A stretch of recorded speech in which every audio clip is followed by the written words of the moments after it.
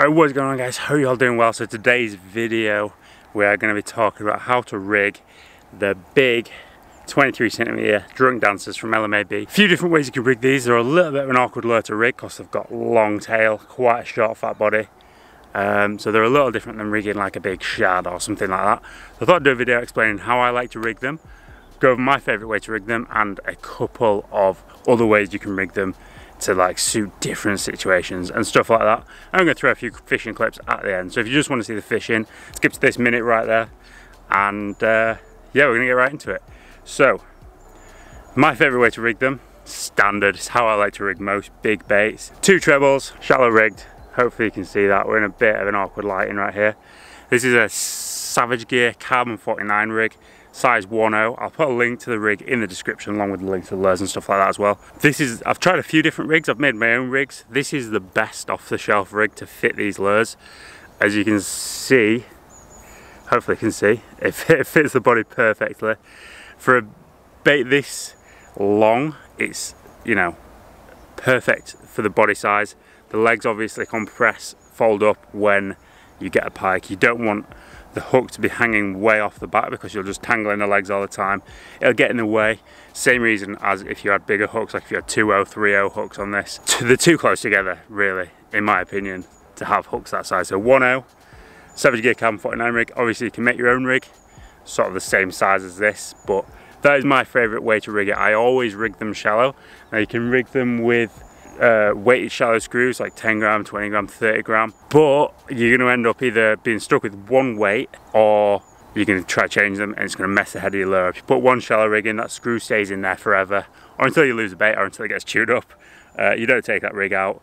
If you want to change the weight, the best way, in my opinion, Jika weights or fast attach weights, whatever you want to call them, simply so easy. Just clip them straight on the front of the lure like that, and that's weighted now. That's 14 gram weight right on there.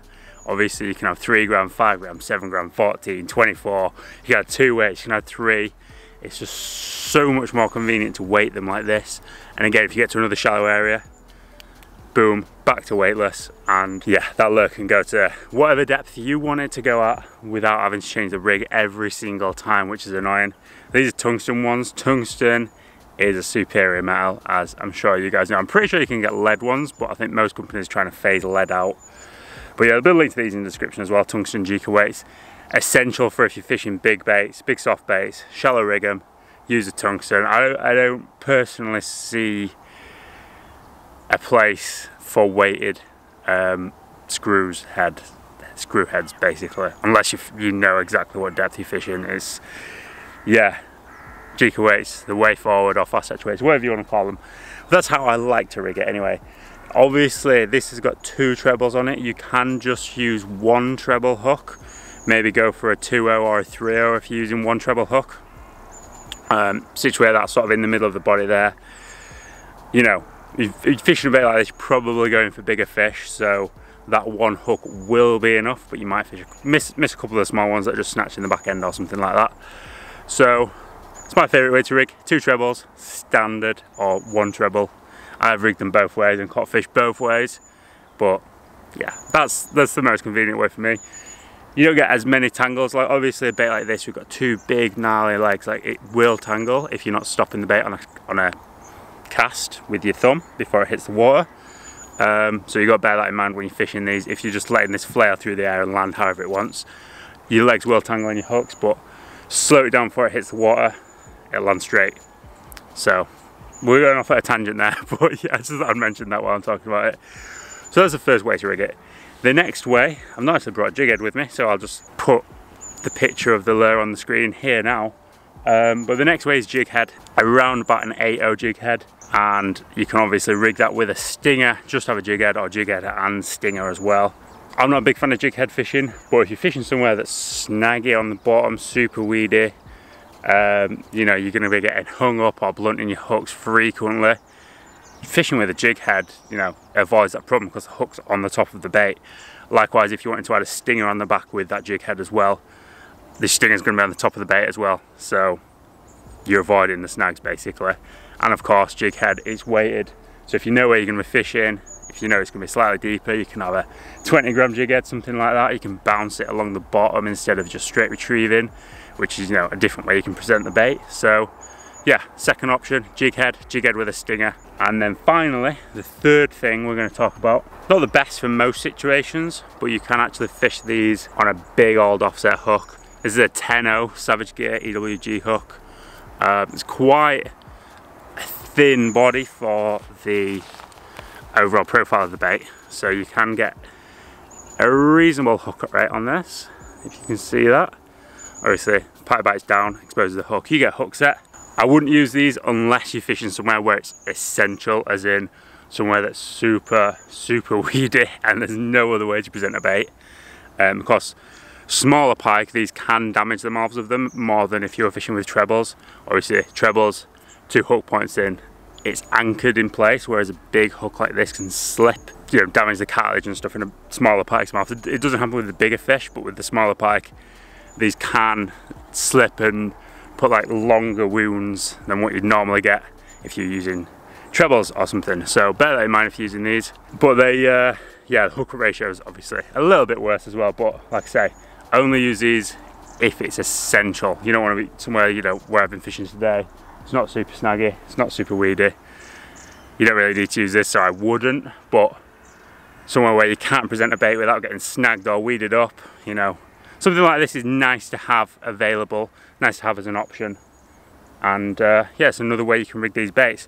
Obviously as well, a lot of people get confused by this, but you can throw a stinger on with these. You're mainly going to be relying on that stinger for hooking the fish, and the EWG weight or EWG hook is there basically just to add stabilization to the bait, stop it from keeling over, because obviously if you've got the hook on the top, the weight's on the top, might run a little. These run pretty true anyway, but you know, if you've got a heavy hook on top, it can pull it over a little bit. I've used EWGs with stingers, and you generally just hook up on the stinger. So yeah, I just thought I'd mention that. It's not something that most people will do, but yeah, there's 3 ways to rig these baits. Big baits, catch a lot of pike. I've caught a ton of pike on these already. They've only been out a couple of months, but yeah, they definitely work. So thought I'd throw that video together. I'm gonna put a couple of pike in that I caught about a week ago, something like that. I tried to catch some fish this morning. As you can see, no wind, clear blue skies. So no fish this morning for this video, but we got some on backup anyway. So they're gonna go in. And yeah, hope that's been helpful. Hope you guys enjoyed. Hope you enjoy the fishing footage. And catch you in the next one.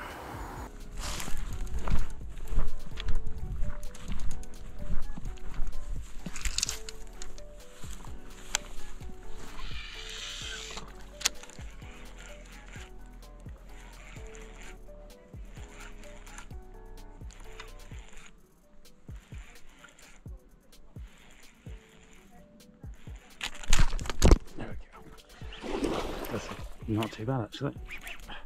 Straight to weed. That was such a cool hit. Oh,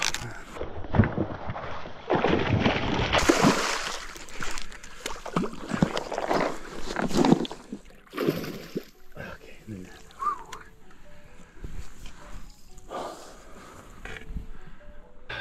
okay guys, just got this super lively pike on the drunk downstairs. It's not massive, but decent fish. Wasn't expecting one right then, so yeah, caught me off guard a bit, but I'm happy with that. Unhooked it real quick already, but the Galaxy colour, 23cm drunk downstairs. So yeah, let's get this fish back. Get another one caught. How sweet as that. There she goes. Beauty. Like I said, caught me off guard a little bit, that fish then.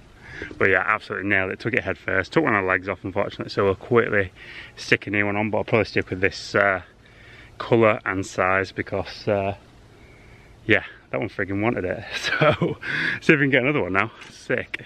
Like I said, proper caught me off guard, that wasn't. It was like right in front of me. Wasn't expecting to see a fish then. And smack, super hard hit. Literally a 1.5 foot deep there where it took it. Yeah, so good, head first. Absolutely nailed into it.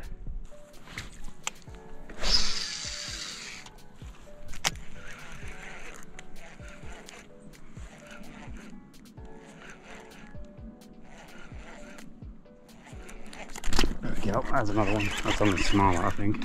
Right next to that weed bed though. Yeah, just a little jack. Nailed it, that was such a good hit. I'll just grab this one. Come here, baby. Tiny pike, big bait. Does not mean you can't catch small ones as well. There we go. See you, buddy. Hit that so hard then, that was really good. Proper wanted it.